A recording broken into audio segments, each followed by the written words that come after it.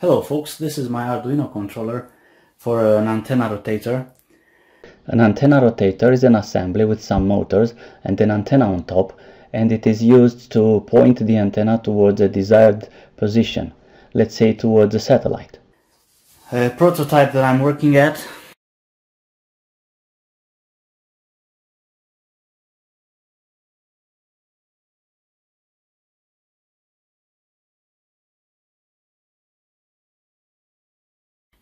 it's made up of an Arduino board, Arduino Uno, and an LCD display, 16 by 2, two rotary encoders, and two potentiometers. One potentiometer encodes, transmits the azimuth position of the antenna, and this one the elevation position of the antenna. The encoders are used to command manually the antenna to a desired position.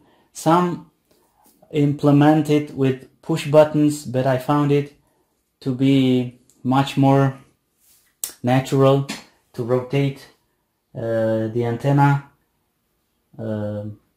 just by adjusting this rotary encoder. So if I rotate the azimuth, I command the antenna to go to, let's say, 119, and this is the position. If the motor rotates the antenna, it goes to 119, then equals means the motor stops. And these two LEDs here represent the command of the azimuth motor. This one is for direction, and this one is for actual power. So if the antenna is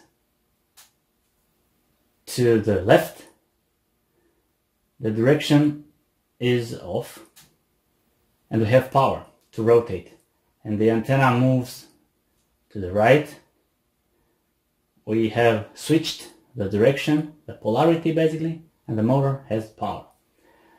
I also implemented a soft stop, not to jerk the antenna too much. So if the azimuth difference, true azimuth and command azimuth, is less than 8 degrees, I reduce power to 60%. So let's go closer to, let's say, less than 8 degrees. It's at 10 degrees. Less than 8 degrees, you notice a little dim of the LED, and less than 3 degrees, I go to 30% of power. 30% of power, 60%, full power. The same goes with the azimuth, with the elevation, but in azimuth, because the range is so wide, and if you want to go to, let's say, from 10 degrees, from 25 degrees to 300 degrees, you have to rotate like madness this encoder. But if you push it, you multiply the increment by 10, and you quickly can go to whatever position desired. At 360 it overshoots to 0 and back. Once we reach the desired position, we press the button, and we can go by 1 degree. And thus we have power to the motor, and motor rotates the antenna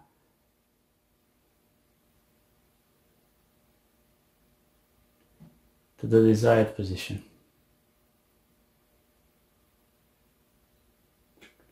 Same thing goes with the elevation. So if we rotate the elevation encoder, we commanded the antenna to go up, and the antenna should go up. I didn't implement an LED to visually notice the motor command, but I implemented a direction, which is the motherboard LED here. So LED, the motherboard, the direction is off, so the direction is up, and I go up, up, up, up, up, and I overshoot, the direction changes and it commands me to go down, and I go down until it equals, and the direction doesn't matter because the power is off. This LED blinks here because the position potentiometer is slightly, very slightly, so slightly off the desired position, and sometimes the motor gets a little bit of command to turn into the right direction. If the azimuth increment by 10 is depressed, the board doesn't take any other commands, any other reading from anything, so it doesn't matter if I rotate the elevation encoder, it doesn't matter if the antenna rotates, the board doesn't read that, it only waits. The board basically is on stop, is on hold. It only waits an azimuth, a quick azimuth change. So if I release it, the board starts to read data again. The design is based around this Arduino board, Arduino Uno, and works like so. The Arduino Uno board reads the position of the potentiometers of the antenna, so it reads the position of the antenna, and it feeds inside the board. The target position, the desired position, goes in via those two encoders or via the USB from the computer, from the tracking software. The board computes and then sends the power towards the motor via those two power modules in form of pulse width modulations, and those weak 5 volts pulse width modulation turns into big 12 volts pulse width modulation, which power the motors, and those two relay modules switch over the direction which the motor turns, up and down, left or right. So the power goes to the motor, the motors rotate the antenna and in turn the potentiometers, the board reads again the position of the antenna, commands the motors, and the whole cycle repeats again until the antenna reaches the desired position, and then it stops towards my target. This assembly could have been replaced by a single board called H-bridge board, which works like this. We have some branches of 4 MOSFET transistors. This is a simplified schematic, and if we apply pulse width modulation on these gates here, the current flow is as follows. Yes, and the motor has this polarization and it turns like this. On the other hand, if we choose to switch over the rotation, then pulse width modulation will be applied on the opposite diagonals and the motor will spin in the opposite direction. This has the advantage that it's simpler, the switchover is more rapid and has fewer parts. The disadvantage in my particular case was that this H-bridge module, this is how it looks like in reality, requires 2 pins for direction switchover, and in order to move in one direction we should feed them like 1 and the other one 0, and to move in the opposite direction we should feed them like 0 and 1. And I also couldn't find a powerful enough H-bridge MOSFET to withstand my 3 amps motor current draw. So this is why I chose this 2-module approach with a power MOSFET and a relay switchover for the direction. The serial connection this future to be antenna rotator can be rotated manually via these two encoders or by computer, by serial transmission of a satellite tracking software. And today I'm going to use Orbitron, thanks to some wonderful guys who developed a driver which goes to Orbitron and outputs on serial antenna direction, the satellite directions. I have to choose COM7 where my Arduino board is connected. Arduino initialized, and I'm starting to receive serial data, and the command, this command to these two positions are one transmitted by Orbitron. I'm going to show you immediately that, well, it shows 61 and minus 72.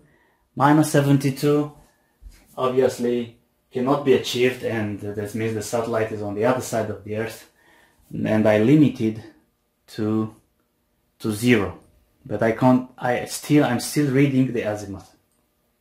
Let's go hunt some other satellites.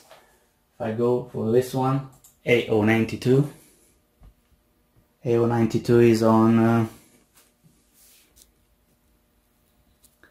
333 by minus 6. We got 332 by 0. And if I want to adjust the antenna, so I have a motor command here, and the antenna starts to rotate.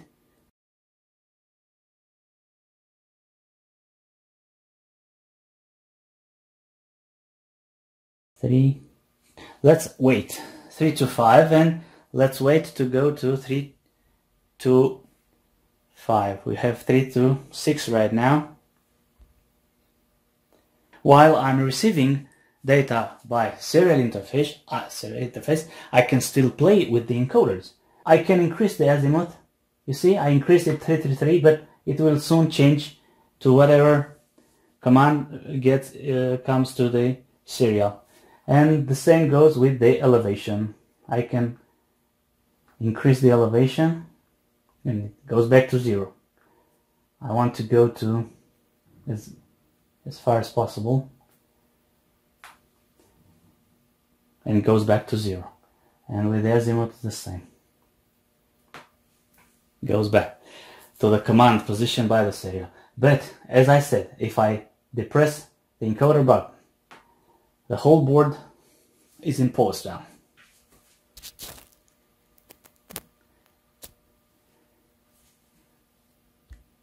This snowflake here means the whole board is on pause.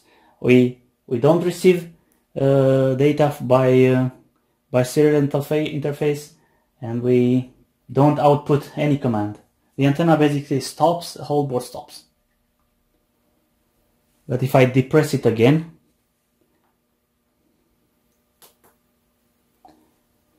well, everything goes back.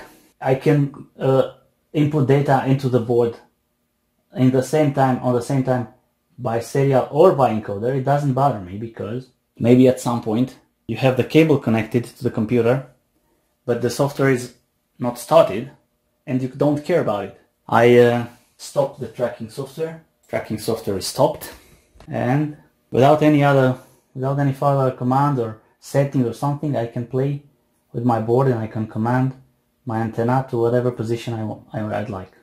I'm trying to align the antenna with the command, and now we have equal. This is how Orbitron commands my module. It transmits the elevation and the azimuth of this satellite, Fox 1D, and as soon as it goes over the horizon, the SDR starts and tunes into the according frequency. So Orbitron sends both to SDR sharp the Doppler correction for tuning, and towards my antenna rotator module the azimuth and elevation of the satellite, and I'm trying my best to adjust the antenna position, so to speak, the potentiometers to match my input command, and yeah, everything works fine.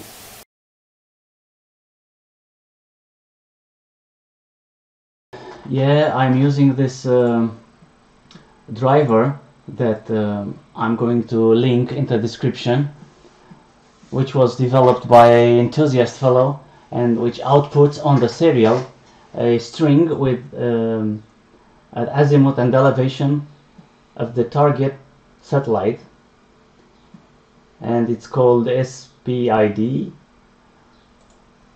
And if we launch this driver,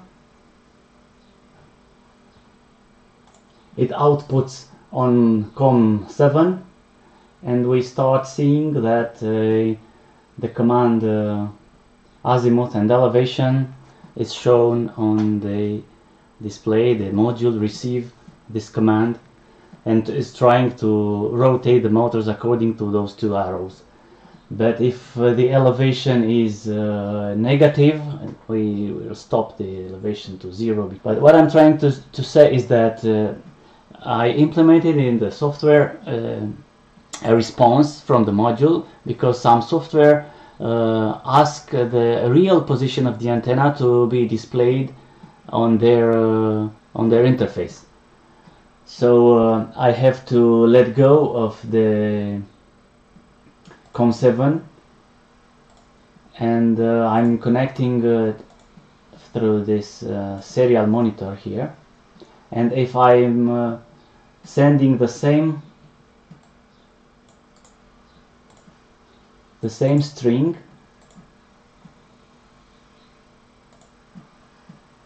the module responds with the antenna azimuth 178, antenna elevation 10. Those are the true antenna position. If I'm changing those, you'll see immediately, and I'm sending again the command. The controller responds with the true antenna position. So you see those two match, and there are software which take this into account and display it on their interface. This particular one doesn't do that. So I'm taking over the COM7 again, and bingo, we have the direction of this satellite. This is as much as the software and the basic goes, and in the next episode I'm going to do the hardware, and I just got myself some goodies here. Christmas is here. I've got some breadboards. This is a MOSFET driver. I actually got 4.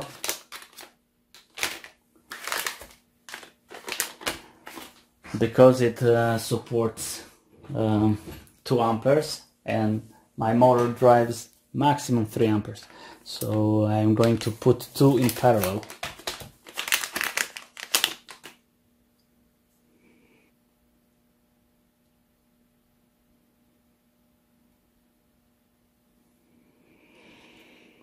Input to the motor, PWM, 12 volts input, and output 12 volts PWM. Better quality breadboard.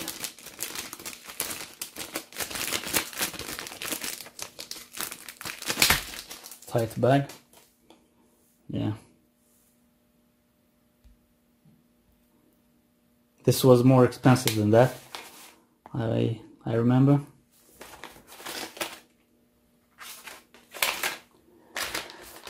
A 2 relay board.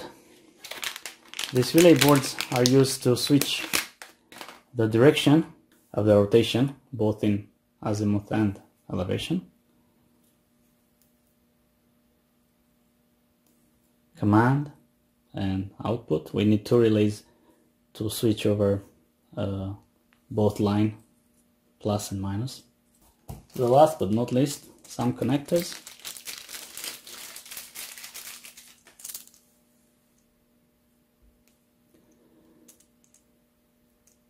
To put them